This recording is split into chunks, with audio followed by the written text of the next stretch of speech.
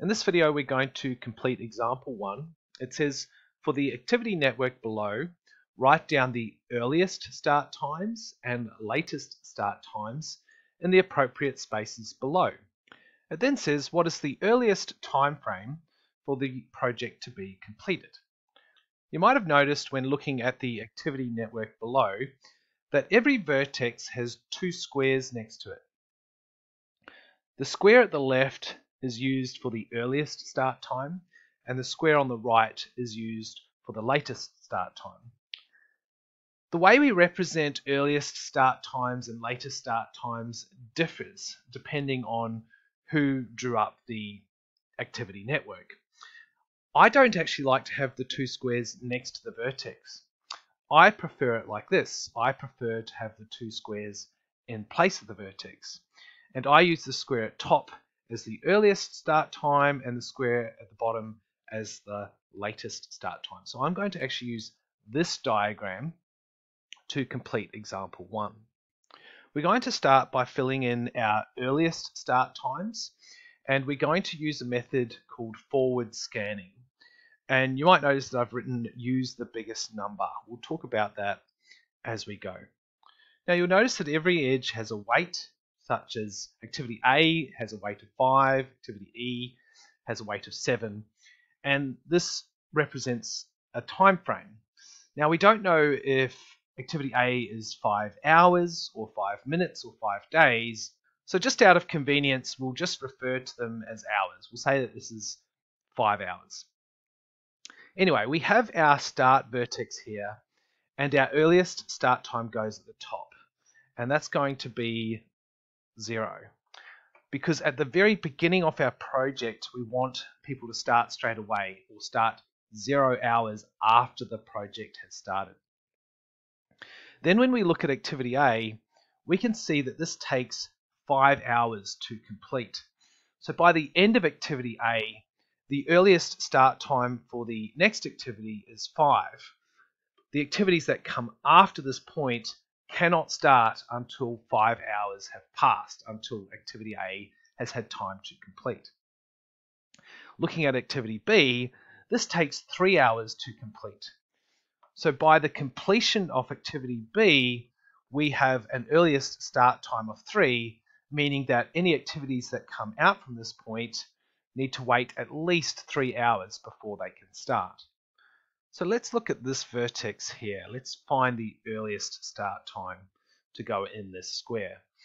And we're kind of faced with a bit of an issue because there's two different ways to get to this vertex. We could go through activities B, then C, or we could go through activity A and then through the dummy activity. So we'll start with going through activities B, then C. Activity B takes 3 hours and activity C takes 4 hours. That gives us an earliest start time of 7. 3 plus 4 is 7. What if we went the other way? What if we went through activities A and then the dummy activity? We've got 5 hours and then 0. 5 plus 0 is 5, giving us an earliest start time of 5.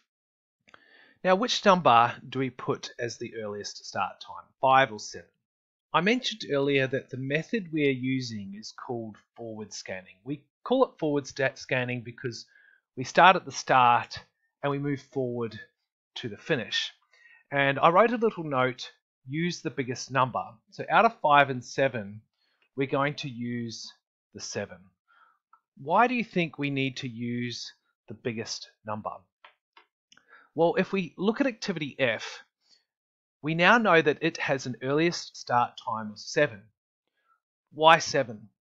Well, there's two paths you can take to get to this vertex. You could go through edge A, then the dummy activity, or you could go through edge B, then edge C. In order for activity F to start, we need to make sure that activities A, B, and C are all complete before activity F can start. Now, if we were to start 5 hours into the project, activity A would be complete. Activity B would also be complete, but we'd only be halfway through activity C.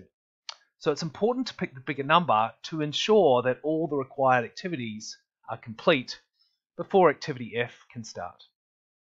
Let's look at this vertex now. What's the earliest start time here?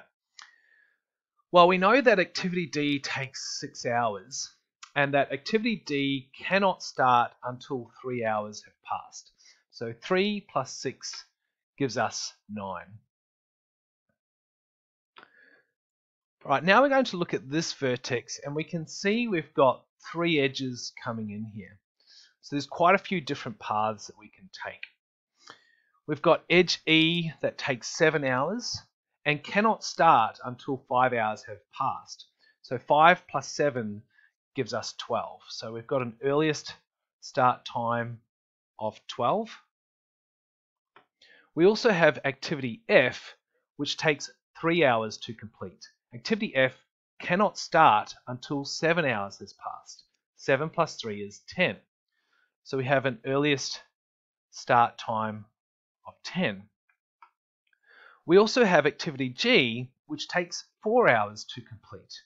Activity G cannot start until 9 hours has passed. 9 plus 4 is 13.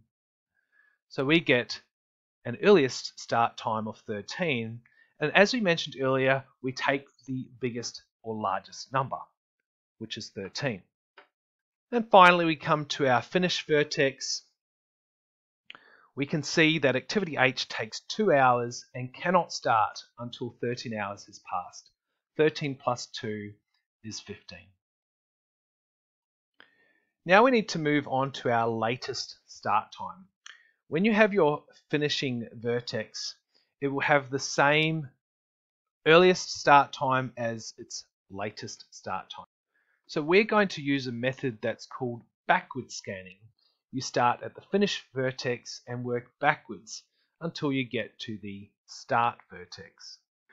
We can see that we want the project to finish after 15 hours, and activity H takes 2 hours to complete.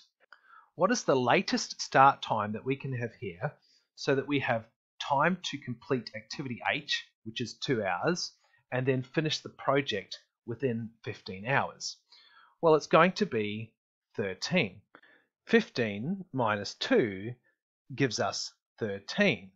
And this makes sense because if we start activity H any later than 13 hours, we're going to delay the project.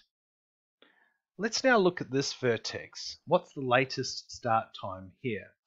Well, we know that activity G takes 4 hours to complete, and the latest start time for the next activity is 13. So 13 minus 4 gives us 9.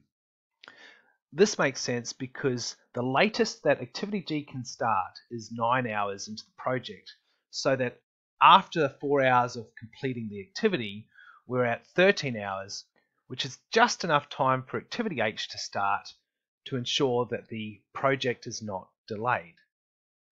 Let's now look at this vertex. 13 minus 3 gives us 10. If activity F started at the latest start time of 10, it will have just enough time to complete the activity in 3 hours so that the next activity can start 13 hours into the project. You can see that activity F has this 3-hour window. It can start as early as 7 hours into the project or as late as 10 hours in the project. Let's now look at this vertex. There are actually 2 different paths we can take to get to this vertex. We could go along this path, or we could go along this path. 9 minus 6 gives us 3, so we have a possible latest start time of 3. The other path we can take is 10 minus 4, which gives us 6, so we could also have a latest start time of 6. We are told with backward scanning to use the smallest number, so we're going to use 3 as our latest start time. So why do we use the smaller number? Why do we use the 3 instead of the 6? Well, just imagine what would happen if we had put a 6 here. 6 plus 4 would have given us 10. that works quite fine, but 6 plus 6 would have given us 12 here instead of 9, and putting 12 here would have delayed the project beyond the 15-hour mark. Let's now look at this vertex. There are two paths we can take to get to this vertex using backward scanning. We could go this way, or we could go along this path. 13 minus 7 gives us 6, so we have a latest start time of 6, and the other option, 10 minus 0, gives us 10, so we also have a latest start time of 10. Once again, we use the smallest number, so we're going to use the 6. Finally, let's look at our start vertex. We could either have 6 minus 5, which is 1, or 3 minus 3, which is 0. Once again, we use the smallest number, and you'll always find that the start vertex will have a 0 for both the earliest and latest start time. The start vertex and the finish vertex will always have an earliest and latest start time that is the same. Alright, we need to answer the next part of the question. It just says, what is the earliest time frame for the project to be completed? We can see that on our finish vertex, which is 15 hours. Now you might remember it's actually not hours. Well, we don't know what it is. So we'll write it as 15 units of time, because it could be days, it could be minutes, it could be seconds, it could be anything. Now before we finish, I want to talk a little bit about these network diagrams and how we display earliest and latest start time, because it doesn't always look the same. So I'm going to show you a few different methods that people use. So I've seen examples where they have a circle in place of the vertex, where the top represents the earliest start time and the bottom represents the latest start time. I've seen it where they use a square and a triangle, and they put a square below the vertex for latest start time, and they put a triangle above the vertex for earliest start time. There's lots of different varieties out there. All you really need to remember is that the top will be the earliest start time and the bottom will be the latest start time, or if you've got a left and right, the left will be the earliest start time and the right will be the latest start time. Anyway, that concludes our video on example 1. Remember to read the description below for links to workbooklets that relate to this video.